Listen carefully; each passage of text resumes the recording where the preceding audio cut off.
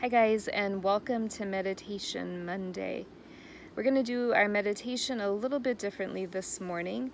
I'm going to read you a passage from Scripture, and then I want to read to you a piece of a novel written by Kathleen Norris called Amazing Grace. What I'm going to do after that is I'll give you some questions to ponder, and I'm going to invite you to write your responses to those questions. If you're super brave, you can write them in the comments to this video and let me know that way, or you can simply write them down and not share them with anyone. After I give you a few questions to think about, then I will give you something to pray for this week as a response to hearing this reading, and finally we'll end with a prayer for today. And so the biblical scripture that I've chosen for today comes from Ezekiel chapter 34, verses 11 through 12. For thus says the Lord God, I myself will search for my sheep and will seek them. As shepherds seek out their flocks when they are among their scattered sheep, so I will seek out my sheep. I will rescue them from all the places to which they have been scattered on a day of clouds and thick darkness. And so Kathleen Norris writes this: we make such a fuss about seeking God. We're anxious about so many things, and faith, prayer, and searching for God are not accepted. Are we doing it right? Will retreat teach us a better way? Which method of prayer will be most effective for us? What church congregation will best feed us spiritually? Probably, she says, the best thing we can do is to relax. Take a deep breath, stop thinking about what we want or need, and forget about it. Seeking God, that is. Instead, we might wait and begin to silently ponder the ways in which God may already have been seeking us all along in the faulty, scary stuff of our ordinary lives.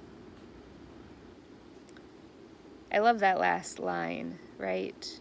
To take a deep breath from our search for God, from all the ways we try to get closer to God, and maybe spend some time simply realizing the ways that God is already coming near to us and all of the messed up, scary, ordinary stuff of our lives.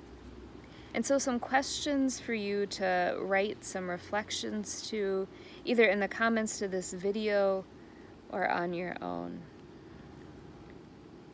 What might be wrong about making such a fuss about seeking God? How can members of a faith community help us to discover the ways God might already be with us? Do the spiritual practices or disciplines that you already engage in, regular prayer or meditation or reading of scripture, any of those things, do they feel like they are helping or hindering your openness to God's presence in your life? And take a few minutes to write a reflection on the following of what it might be like to relax, take a deep breath, stop thinking about what you want or need, and forget about seeking God, and simply trust that God is seeking you. As you go into your week, I invite you to pray for those on different spiritual journeys, to pray that they would learn to relax into God, to rest in God's mercy, and to wait in the silence where God is known in love. It's so hard to do those things, right? To trust that in silence God can still show up and be present.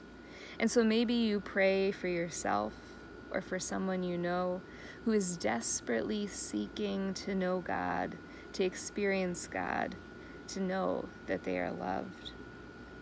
And so I invite you to end this time in prayer with me. Dear Lord and Shepherd, thank you for seeking me and providing for me all that I truly need. Grant me the confidence to trust that you always will. Amen. Thank you for joining me today for Meditation Monday.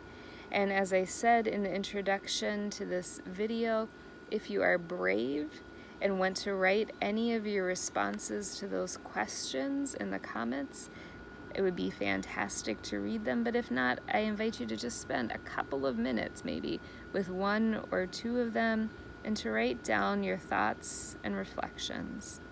Thank you guys. I hope you have a really wonderful day.